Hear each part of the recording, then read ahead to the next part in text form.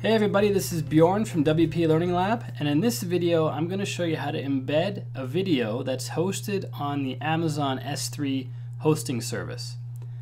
So just to give you a quick overview or a quick introduction to Amazon S3 if you never heard of it, the S3 is short for Simple Storage Service.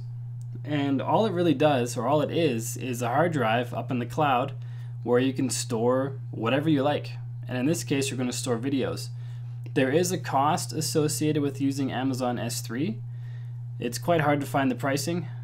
You go to the pricing tab, and then you have to scroll all the way to the bottom. You'd think it'd be right here under pricing, but it's not. You have to scroll all the way to the bottom, and then select Amazon S3 again, and then you get to the pricing page. For the first terabyte of video transfer or any content transfer per month, you pay 3 cents per gigabyte. Now, just to put that in perspective, the average YouTube video, if it's just average quality, not high definition, average quality, is probably going to be around 20 to 30 megabytes for up to 10 or 20 minutes of content. And a gigabyte is 1,000 megabytes.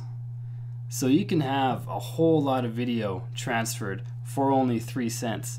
So it's really cost effective, and what it also is really scalable. So it's on the same level as YouTube and Vimeo, Amazon S3 and their web services. It's the same servers and same hard drives they run Amazon, the website, on.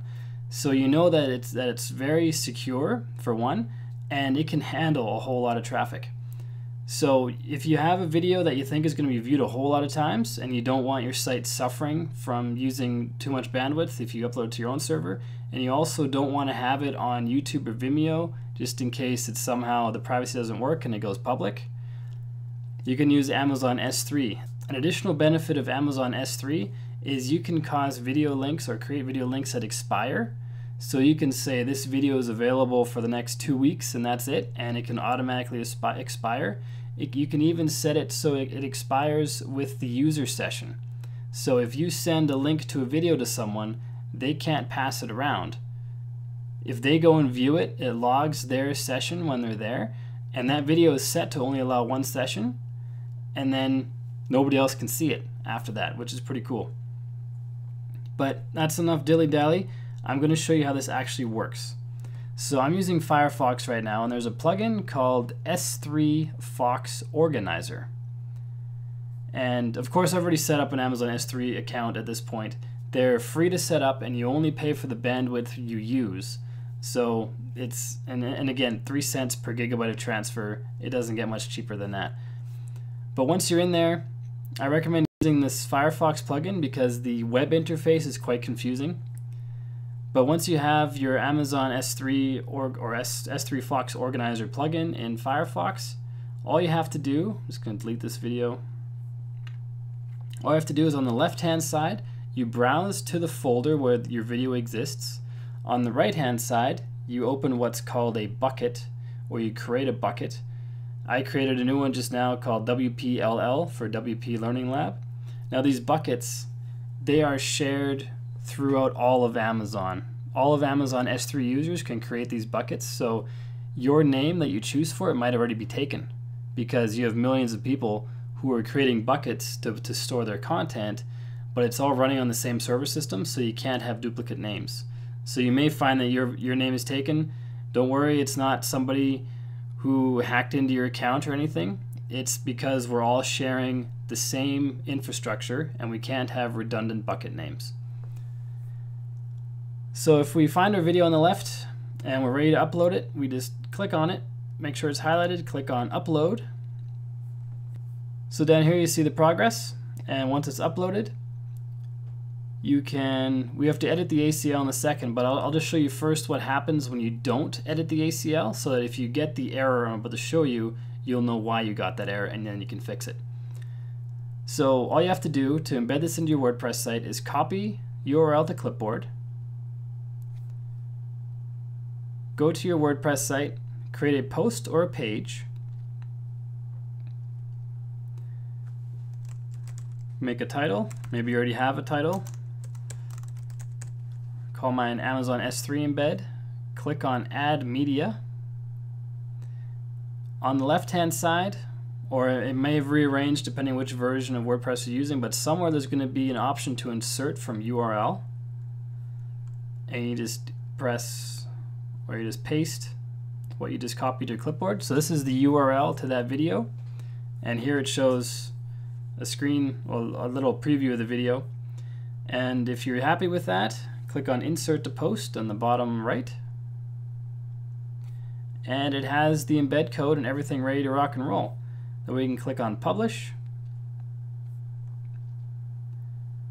We can click View Post and see the error that we get. We click on Play,